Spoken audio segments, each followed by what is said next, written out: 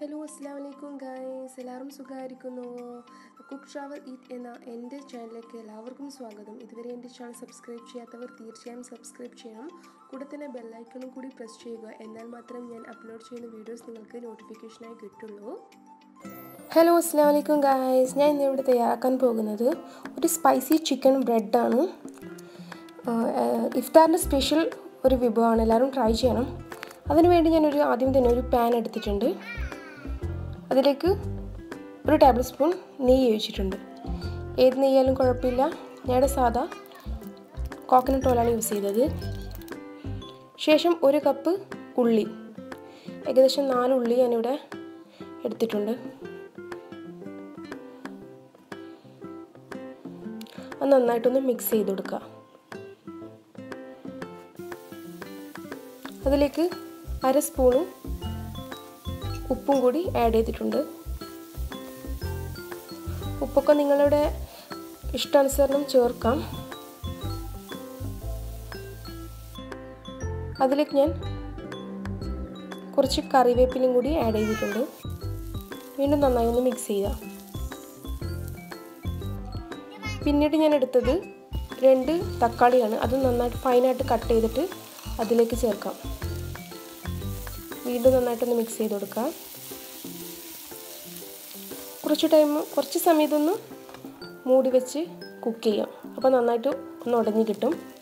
അതിലേക്ക് ഞാൻ 1/2 സ്പൂണ് മഞ്ഞൾപ്പൊടിയും 1/2 സ്പൂണ് ചില്ലി പൊടിയും 1/2 സ്പൂണ് കുരുമുളക് പൊടിയും കുറച്ച് ഗരം മസാലയും 1/2 സ്പൂണ് ഇഞ്ചി വെളുത്തുള്ളി പേസ്റ്റുമാണ് ആഡ് ചെയ്തത്. ശേഷം നന്നായി ഒന്ന് മിക്സ് ചെയ്ത് കൊടുക്കാം. അതിനുശേഷം കുക്ക് ചെയ്ത ചിക്കനാണ്. കുറച്ച് മഞ്ഞൾപ്പൊടി ഉപ്പും കൂടി ഇട്ട് വേവിച്ച ചിക്കൻ ഒന്ന് ആഡ് ചെയ്ത് കൊടുക്കാം.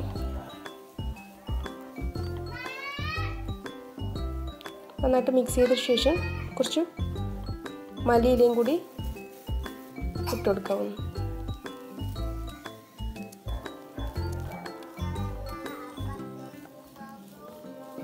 വീണ്ടും നന്നായി ഒന്ന് മിക്സ് ചെയ്ത് കൊടുക്കാം.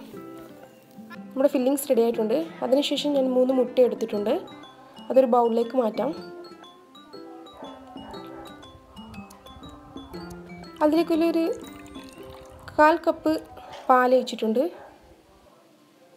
ഒരു പിഞ്ച് ഉപ്പും കുറച്ച് കുരുമുളക് പൊടിയും ഇട്ടുകൊടുത്തിട്ടുണ്ട്. ശേഷം നന്നായിട്ടൊന്ന് വിസ്ക് ചെയ്യാം.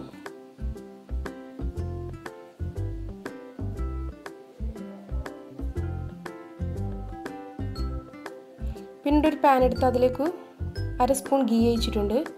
പിന്നീട് നമുക്ക് ആവശ്യമായ ബ്രെഡ് എടുക്കാം. ഞാൻ ഇതിൻ്റെ എഡ്ജസ് ഒന്നും കട്ട് ചെയ്തിട്ടില്ല, കാരണം കട്ട് ചെയ്യാണ്ട് ഇത് ചെയ്യാൻ നല്ല ടേസ്റ്റാണ്. ഇതൊന്ന് മുട്ടയിലെ ബാറ്ററിലൊക്കെ ഒന്ന് ഡിപ്പ് ചെയ്തിട്ട് നേരെ ഫ്രൈങ് പാനിലോട്ട് വെച്ചിട്ട് നന്നായി ഒന്ന് പ്രസ് ചെയ്ത് കൊടുക്കാം. ശേഷം നമ്മുടെ ഫില്ലിങ്സും കൂടി ഇതിൻ്റെ മേലെ ഒന്ന് ഇട്ടെടുക്കാം.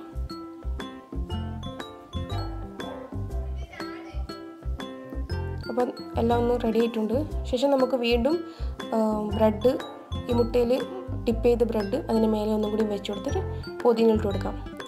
ശേഷം ഒരു 20 മിനിറ്റ് കുക്ക് ചെയ്യണം. ബ്രെഡ് കൊണ്ട് പെട്ടെന്ന് കുക്കായി കിട്ടും. ശേഷം സെർവ് ചെയ്യാവുന്നതാണ്.